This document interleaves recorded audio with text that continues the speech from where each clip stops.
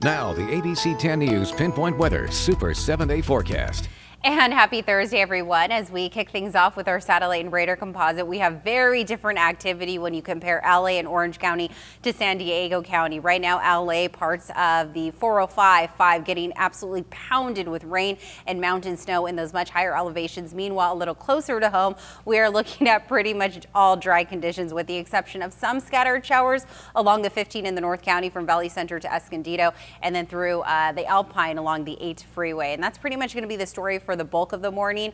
Doesn't mean we're not going to get rain. I'll show you in just a moment when the likelihood of light to moderate rain enters our county. But for now, again, we are dealing with dry conditions and pretty mild in some areas as well. So right now we're waking up to the mid 50s from Oceanside to the Del Mar area. Meanwhile, low 50s in spots like La Jolla and IB, and a lot more cooler 50 degrees currently in Escondido and in El Cajon, and still hanging out in the 30s in those mountain communities. Coastal highs today are going to top out in the low 60s. As I mentioned, we will continue to see very scattered showers. We're talking about some areas not seeing an ounce of rain, but the more north you travel, including Oceanside, Escondido, that's where you could run into pockets of heavy rain at times. The activity really picks up as we look ahead to the hours of 2, 3, 4 p.m. and then really decreases as we look ahead to your overnight hours into your Friday morning.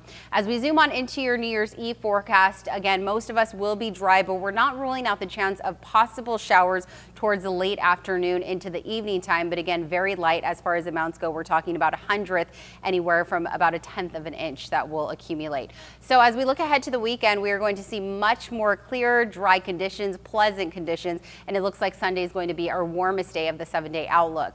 As we take a look at the inland highs, we'll hang out in the 60s today, and as we give you a brief look at the hour-by-hour forecast along the inland valleys, again, we'll start off cool, but we're slowly progressing to the mid to upper 50s, topping out in the low 60s along some of those warmer inland valleys, including Poway and in Escondido.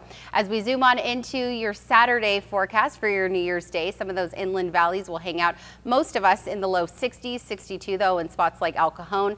And then as we zoom on into Sunday's forecast, again, we'll be warmer looking ahead to Sunday. That'll be the warmest day of our 7-day outlook, but we'll still be very below average for this time of the year. We're talking about a 5 to 7 degree difference in comparison to what we're used to seeing, which is pretty much close to 70 degrees from Escondido all the way to Ramona. But yeah, most of us will be hanging out in the low 60s looking ahead to the latter part of your New Year's weekend. And then as we take a look ahead to the start of your first full work week of 2022, we are looking at gorgeous, pleasant conditions, still really mild and cool in some spots. Meanwhile, mountain areas today will top out in the low 40s. By the weekend, plenty of sunshine, but we do remain pretty cool through the overnight hours. So Saturday looking at freezing temperatures, and then we get progressively warm as we look ahead to the next few days after that. Desert highs in the 60s with a chance of rain, but we dry out looking ahead to tomorrow afternoon. Jim?